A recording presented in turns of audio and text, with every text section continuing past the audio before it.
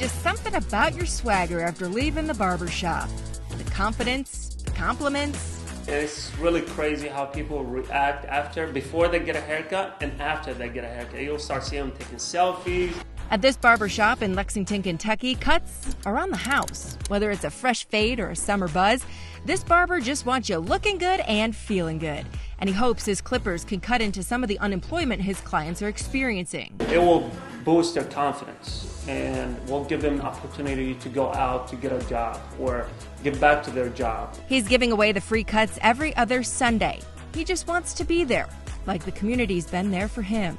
I'm an independent. This is not franchise, and the community has been supporting my business and my family and my other guys that's been working with me in the shop for 6 years. And I feel like this is a good opportunity and a good time for us to give back to the community.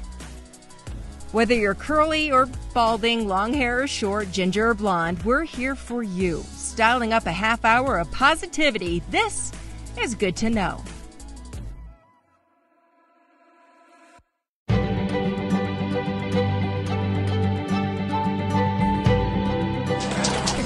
have to create a better tomorrow today. Things can change. You just have to have an open heart and, and quit using all this negativity.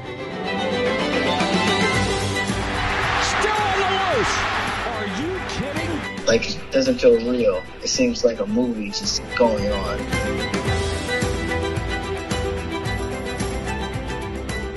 It just warms my heart. It really does.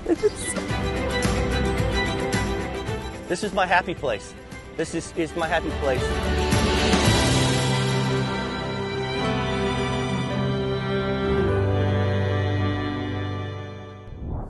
Hey everybody, this is Good to Know, and I'm your host, Lindsay Boach.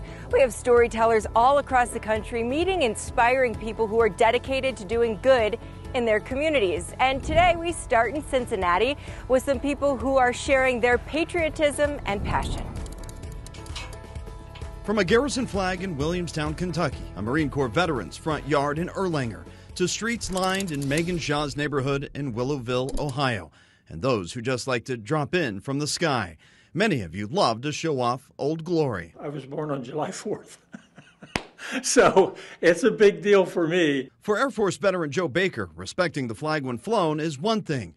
When it's seen its final days, take them down when they start fading or getting tattered. He's a member of the American Legion Post 318 in Anderson. Like that one needs to be retired. One of many veteran posts who conduct special ceremonies to retire old, tattered, and faded flags. Respect it. And then give it a whole ceremony around a flag, in general, so people won't throw them in the trash.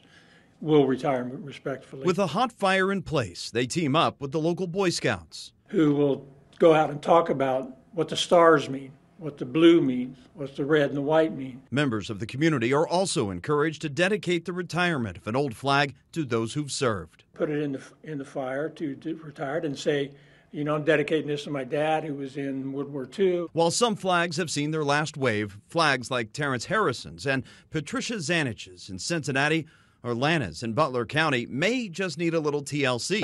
They'll be pressed over here, maybe steamed out. If that's the case, you might think about paying a visit to Josh Pinky. I'm a vet, and, it's a very small thing I can do to pay forward. A former Army infantry captain who now owns Zips Dry Cleaners in Oakley, where they offer up free flag cleaning. We've been offering it from day one. You don't even have to buy anything. It's not like free with purchase or anything like that. Fire departments bring these huge flags up, and it's cool knowing that, that flag came through Zips. We had a small part. Now it's not only just flying on maybe a flagpole, but a lot of their ceremonies and funerals and that sort of thing, too.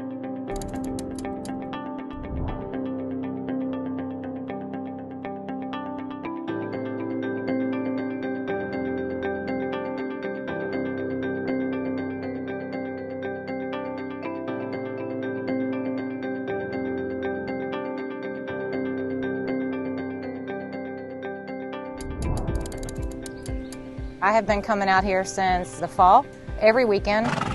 On a farm in Doswell, you'll find a team of therapists unlike most others. Experts working wonders. They can sense your tension, they can sense stress, they can sense sadness. Good boy, good boy.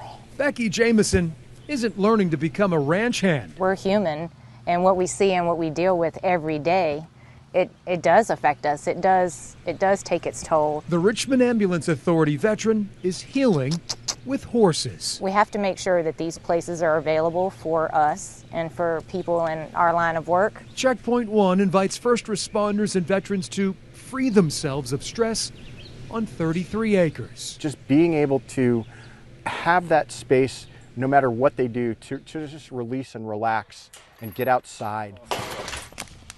The nonprofit offers non-riding equine therapy, mindfulness, yoga, fishing, and archery. Services that we provide are invaluable, and we love everything that we do. Iraq War veteran Andy Kaufman founded Checkpoint One 4 years ago. I do it in memory of all of the friends that I've lost in combat and to suicides, and I can't picture myself doing anything else. So I'm seeing a lot of isolation, and I'm seeing a lot of people who lost their coping skills. The group's mental health director, Mary Margaret Signorelli, says the hidden burden shouldered by first responders can wreak havoc. So if you need help and you haven't told anybody yet, tell somebody, tell anybody. It doesn't matter who it is, but don't carry it all by yourself. This therapy doesn't cost first responders a penny. Checkpoint One runs on donations and grants which have dried up during the pandemic. The nonprofit has only enough money through the fall. After October, all bets are off. And it's hard because we don't want to stop. We can't stop. Will Shoemate says the farm has been his savior. This is my happy place. This is my happy place. The Henrico firefighter with 24 years of service has helped countless people. We see them on their worst day. Over time, that just builds up. But Will found salvation from the most unlikely pair of friends, Donkey and Izzy. Don't be that person that says, I am too good for this. Reach out to make sure that you get some help. Will says the experts at Checkpoint One, whether on 2 legs or 4, never judge and always listen. Everything that we learn here is totally transportable to the real world, both professionally and personally. Sometimes our stories take us around the world, like a family in Ecuador who's breathing easier thanks to the kindness of some strangers. Hi, hola Wilson, hola. Little Wilson will be 18 months old next week, an age half of kids with centronuclear myopathy don't get to see. At the beginning, they didn't get any diagnosis, so there was 5 months till they got the diagnosis, and at the first month, it was very uncertain what's going to happen. These children are born very weak. The majority of them do not breathe spontaneously on their own. They cannot eat orally. They cannot sit up on their own. Which means they need a ventilator, something that just a few weeks ago was in short supply in the U.S. and nearly impossible to find in Wilson's home country of Ecuador. Allison Fraze's son Joshua was born with a type of CNM in 1995. He passed away 15 years later. Since then, she started an equipment exchange program. And that's the first family that we have in Ecuador because normally the children there with this kind of diseases, they unfortunately they don't survive because there's no equipment. Former Ecuadorian Jen Bilbao started a similar nonprofit in Germany, and after posting information on the condition online in Spanish, Wilson's parents had hope that they could get help. She was very desperate because she thought she's gonna be at the hospital her whole life. So Jen contacted Allison in the U.S. I knew I had a ventilator from, unfortunately, a child, actually a young man that had passed this year. And I reached out to that mom. She said, absolutely, you can have it. That ventilator from a family in Utah, the plug, connectors, and other parts from another family in Utah, and the humidifier from a family in Texas. All of those things were shipped to Jen's brother, who still lives in Ecuador, to bring to the family. For Wilson's parents, this gift is more than just a medical device. So it was not only a breath for their child, but a breath for them because they were, they didn't know what to do. And to know that somebody's gonna help, it was like very peaceful. Several people from all across the world in a crisis of their own,